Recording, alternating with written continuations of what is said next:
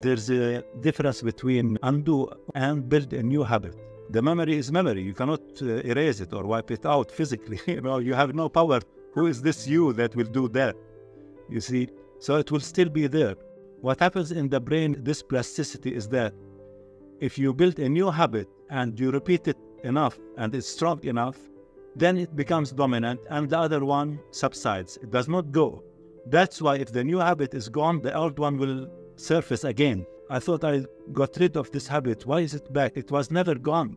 So that's how it functions. You can gain a new habit, you can gain a new perception, but not with the purpose of undoing or replacing the old one, because you will go into struggle. That's what people do. They want to do something, but the other thing is in the background of their head, you see, so it will prevent them. So I'm not messing with that. That is there, let it be. This is what I want to do now, something else. Then you will have no conflict. Like I said, an example, to lose weight, okay? You have a perception, the old one is that I'm not happy with my body, I'm gaining weight. So the new habit I want to do is to play sports so that I will change this, okay, to become like before. But because you're doing it to oppose something there, you want to change it.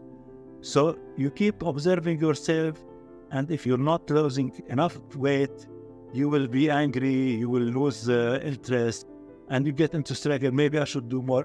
But if I don't want to change my weight, I just love to play sports. Now, when you do that, you're not in conflict, and with time you see that you lose weight without noticing. You see, the brain will get that this is the new habit, doing this exercise every day.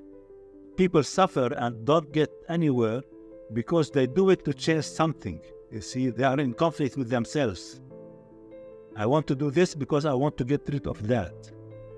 No, I want to do this because I like to do this. I want to do it. It has nothing to do with anything else. Then you will not be in conflict that it will work. And with time, it will become the dominant thing and the other one will go. Most people who do things to lose weight, they gain weight. It's known, it's common. Subconsciously, you're giving the brain the order that this is the problem, so it focuses on the old one.